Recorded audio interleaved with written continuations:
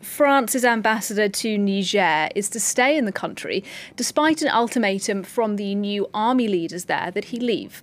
The decision was confirmed today during a major foreign policy speech by the President Emmanuel Macron.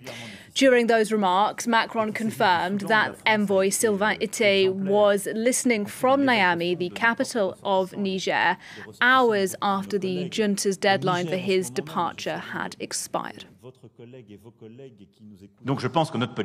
I believe our policy is the correct one. It's based on the courage of President Bazoum, on the efforts of our diplomats and our ambassador in Niger, who will stay despite pressure from coup leaders. We do not recognise them. We support the president, who's not resigned.